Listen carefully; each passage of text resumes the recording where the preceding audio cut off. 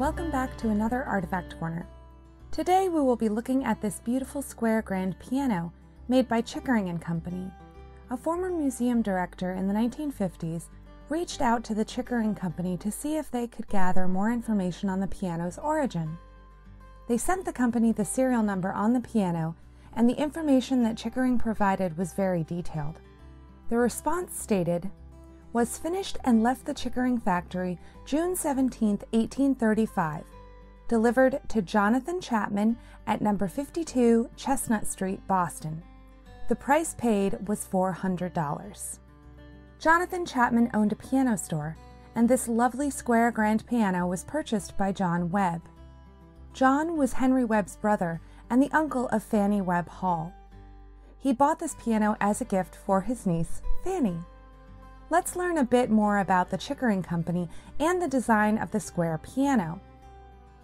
The Chickering Piano Company was founded by Jonas Chickering and James Stewart in Boston, Massachusetts in 1823. In less than 10 years, the partnership with Stewart was dissolved and Jonas Chickering partnered with John Mackay. Mackay was a ship's captain, and he helped to export the pianos to South America.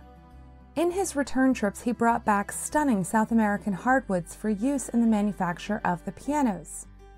Their partnership ended in 1841 when Mackay and his ship were lost at sea. Jonas Chickering brought his 3 sons into his business in 1852, and less than a year later, Jonas Chickering died. From 1853 onward, Jonas's 3 sons ran the company, which was now known as Chickering & Sons. Chickering was America's first piano manufacturer. Prior to Chickering, all pianos were imported to the United States. Chickering's pianos became the standard by which all other pianos in the United States were judged. In 1850, famed showman P.T. Barnum contracted Chickering to make a piano for a concert that he was planning. Barnum persuaded Jenny Kind, known as the Swedish Nightingale, to perform across the U.S., and her accompaniment was to be a Chickering piano. In the audience for the concert in New York City was Henry E. Steinway, recently arrived in America from Germany.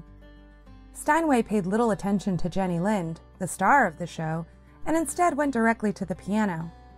He was studying it so intently that he needed to be removed from the stage so that the performance could begin. Steinway was mesmerized by the beauty and quality of the instrument, and thus a rivalry was born. Steinway became Chickering's biggest competition for piano manufacture and sales. Our piano is known as a square grand piano. These pianos were also called coffin pianos due to their similarity when the lid was closed. These pianos were good for producing a big sound, but being small enough to fit into most homes. The strings in our piano run parallel to the keyboard as opposed to perpendicular like most modern pianos. The sound that is produced is softer and a bit more muddy than a modern grand piano. Unfortunately, our piano is not able to be played. The soundboard has a large crack in it, rendering it unusable without restoration. Our piece is a beautiful example of the earliest American pianos, and we are so lucky to have it in our collections. Thanks so much for stopping by.